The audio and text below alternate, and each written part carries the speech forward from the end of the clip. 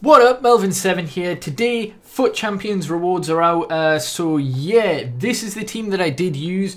Yeah, it was pretty good to be fair. Quite enjoyed it, but like usual, win streaks, loss streaks. Doesn't seem no matter what team I use. To be honest, as an experiment, what I might do is just use a 50k team next week and see if I literally get the same amount of wins, because it seems to happen every time. I know I usually go in with a similar team, but I change things here and there.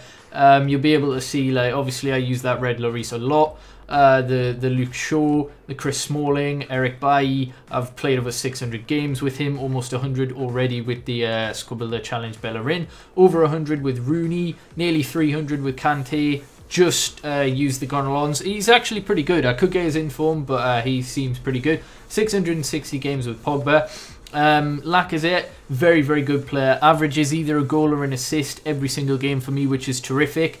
Considering I'm a bang average FIFA player, that's a good ratio. Same as Zlatan there. Picked him up many, many times. Might keep him because it's a big possibility that Zlatan will get Player of the Month. And if he does, then I'll get the card, and I've got a sneaky suspicion you might need his 90 rated one, just because of some of the specifications. But yeah, I'm kind of gutted Clichy didn't get an inform, because I would have liked to have used that and then maybe got inform Martial, but he didn't get one either, unfortunately. But yeah, I might just use a 50k team and see how I go next week, see if I get roughly the same amount of wins, because it'll come as no surprise to you that I got Gold 3 yet again. I only played 38 games this week, purely because I'm Gold 2 in monthly. I couldn't get any higher, and yeah, like, I couldn't get any higher on this. I got 18 wins out of the 38, as you'll be able to see.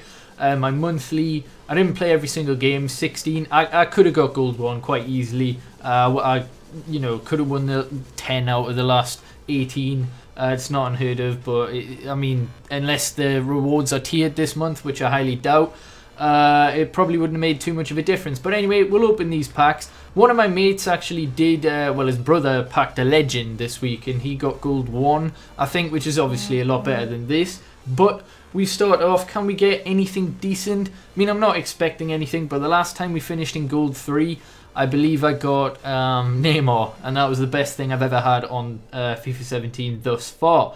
So, gonna stall that. We didn't really get anything worth too much value in that first 35k pack. We got another one though. No walkout, could be an inform. It's not, but that looks like an 84.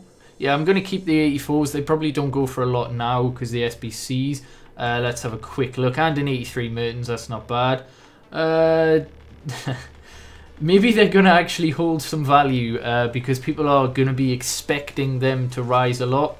So yeah, we'll just keep that, and we'll move on to the 50k pack, which is where I got Neymar last time. So can we get something big again? It's not a walkout, could be an inform. It's not, but it's another decently sized flare. Is that? If that had been Otamendi, it would have been alright. But Garay, again, I'll keep him. He'll have some value eventually, but not the best rewards. Whenever monthlies are out, I will probably add that into an SBC, depending on what I get. If it's something amazing, then I might just make it a standalone video, because I'm not sure when they are out. Maybe later today, maybe tomorrow, maybe next week, who knows. But let me know what you got this week in FUT Champions. Hopefully you did enjoy. Subscribe if you haven't already, like the video, and yeah, peace.